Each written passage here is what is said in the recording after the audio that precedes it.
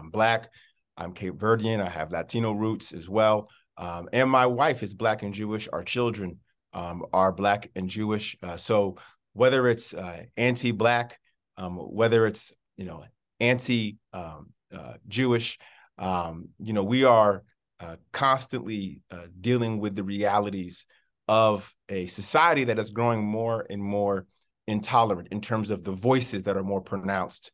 And unfortunately, we have too many leaders. We have individuals who are in positions of leadership that are fanning the flames of hate and that are doing all they can for their own benefit in order to ascend in power, to make sure people feel anxiety around the growing diversity of this country, as opposed to celebrating the diversity of this country and certainly the diversity of New York.